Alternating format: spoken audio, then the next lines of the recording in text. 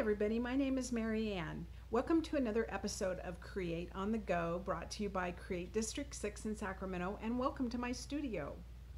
So over the past few months, several months, I have been bringing you some videos about how to do art projects and create fun things using relatively inexpensive supplies and things that you have around your house. And today we're going to do the same thing. A few weeks ago, if you checked out our YouTube channel or our Create Facebook page, I uploaded a video on how to create fun, exciting art using just scraps and different things that you had around the house that you might throw away. And we just had a lot of fun doing that. I had a lot of fun, and I kept working on them and did some fun, great stuff using some scraps of paper. Today, we're going to do something else using relatively inexpensive supplies and things that you can find around the house. Today, we're going to paint on rocks. That's right, rocks. You know, people have been painting on rocks. Artists have been using rocks as a surface to paint on for thousands of years. Rock painting has been part of the art world. But recently, rock painting has taken on a whole new life, and people are doing some incredible stuff painting on rocks. And sometimes you can go to the park or different places and you can find little nuggets and paintings that people have done, and it's just so much fun. So I thought you might enjoy doing that with me today, and I'll give you a few of the tips that I have learned that have helped me make it a little bit easier. So first, let's talk about the supplies.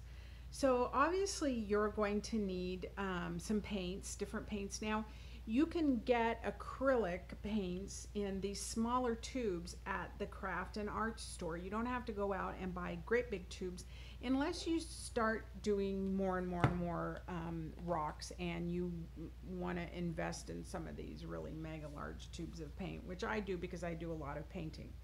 And you're going to need different size paintbrushes, a large, medium, and fine tip paintbrushes to do your detail work with.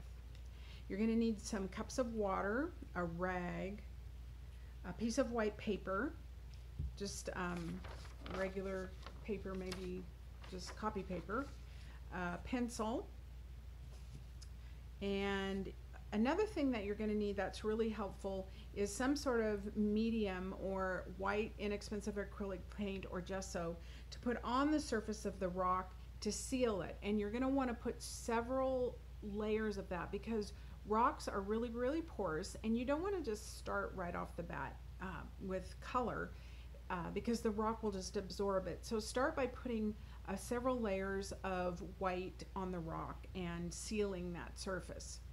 So the other thing that I recommend is some sort of varnish that you can take this outside, you know, put something on the surface of where you're going to paint and spray your rocks with this to keep them from the weather and whatnot chipping the paint, because if you may have them placed outside and you want to try to preserve them as long as you can.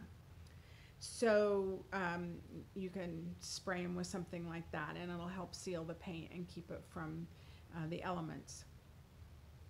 What else have I forgotten? Oh yeah, you're gonna need rocks. So you might have a friend that's clearing out some landscape, that's cleaning out a flower bed, and they have some rocks to get rid of, because what are they gonna do with them? You know, they have all these rocks. But you can also purchase rocks at the landscape store or the hardware store. So I was fortunate because my daughter-in-law was trying to clear some rocks out of her front yard that she had in there because she was trying to get the grass to grow. So I asked her if I could pick up some of those rocks and take them home, and she was generous enough to say yes. But what I want to challenge you to do is to pick up rocks that have interesting color and shape and texture. Now, I picked up this rock because it reminded me, and I'll show you in a minute, of a certain animal. You can look at it, maybe you can see that. I picked up this rock because it reminded me of a certain shape and had a certain texture. And then this rock I haven't started painting on, but I am going to do something interesting with this two-tone. I don't know what yet. I haven't decided, but I like to challenge you, because I like to challenge myself and challenge our creativity to not just pick up the rock and say, oh, I'm gonna paint blah blah blah on this. No, look at it and ask the rock, what are you? What can I paint that that is true to the shape and the texture of this rock? So here's what I came up with for today.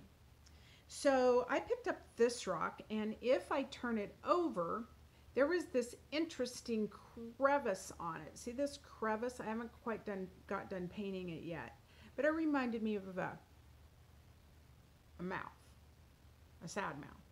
But I decided I was going to turn it upside down and make it a happy mouth. So I've started painting that one. So let me turn this down, because I can show you one other thing that tip that I would suggest. I always take my piece of paper and I do some sketching ahead of time. So I trace the rock. As you can see, I trace the shape of this rock here. Hopefully you can see that. And I trace the shape of this rock. That reminded me of a tortoise. And then after I traced the outline of the rock, I sketched in what I'm going to paint on them. So then it's a lot easier when I start painting. I can use that as a reference. Pretty easy. And I need to work on this face a little more, but it's starting to take shape. And sometimes you have to do different layers. Can you see that? Sometimes you have to do different layers. Like I started with the black around the eye, and then I had to let that dry so I could put the white highlights in.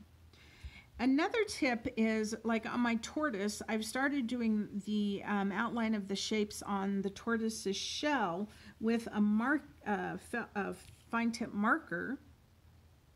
And so then when I take my paint, I can just fill in these and put his little face on and his little feet and his little tail, and I will have a fun tortoise there.